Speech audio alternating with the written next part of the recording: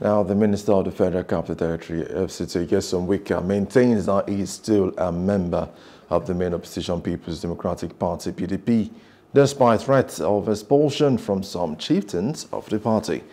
Wike, the immediate past governor of Rivers State, fell out with the P.D.P hierarchy in the run-up to the 2023 presidential election, as he had insisted the party maintain its internal power-sharing formula by zoning the presidential ticket to the southern Nigeria.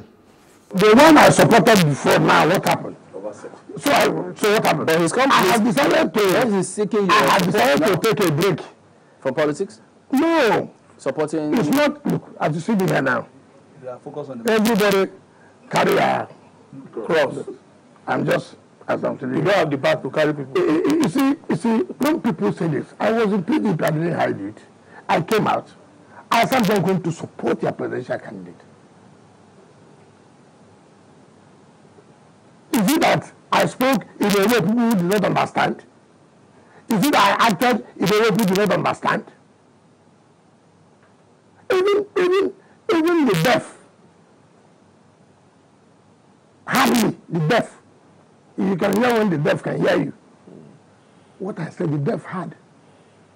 But if this is not done, I will do this.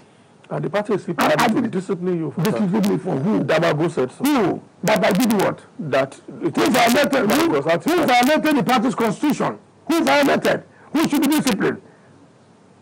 I'm an advocate of the implementation of the constitution. And you breach it. And you want to discipline me.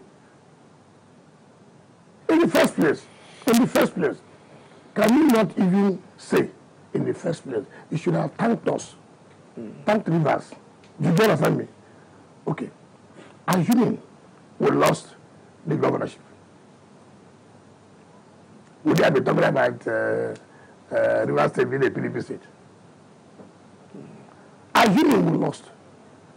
Forget about these people who are gallivanting today, moving around, so that they can now serve master and serve boy. Now they are serving boy on the road now.